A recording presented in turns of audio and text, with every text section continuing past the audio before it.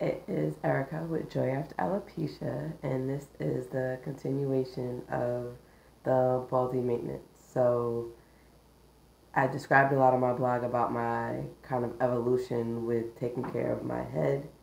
Started out with the razor, and you could see from the YouTube video that that was quite an experience, but unfortunately I had a flare-up.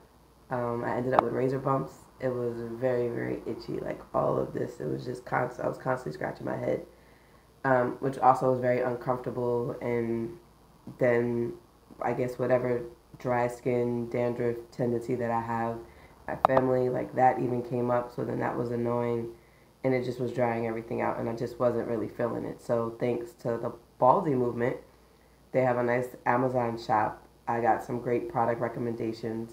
So I got some trimmers. So I'm actually about to cut my hair right now. I do it every 4 days, so it's about that time. So I'm going to give you a little sneak peek at kind of how I start everything off.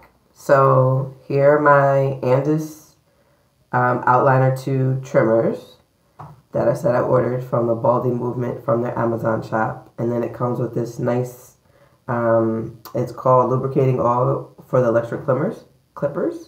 So I typically start out by putting some of that on the clippers.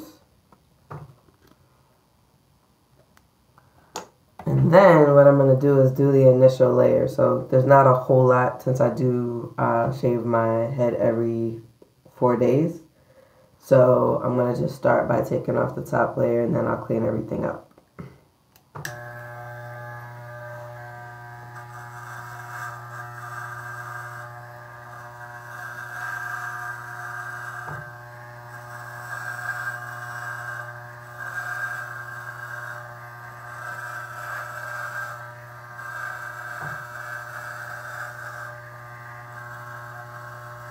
These clippers are really great because they get a very close cut, which leaves very little to clean up later. So now obviously there is hair on the clippers, so have my handy dandy brush. Clean everything off so that I'm not going back over my head with hair still on it and then actually not cutting anything, because that would not be helpful. Be very counterproductive. And then I'm going to just keep going. So this is pretty much what I do. I found if I go in the other direction initially, I get more and then I clean up the sides. But I do this until I have that top layer off. And then clean it up. I'll take a shower, and then I will use the handy dandy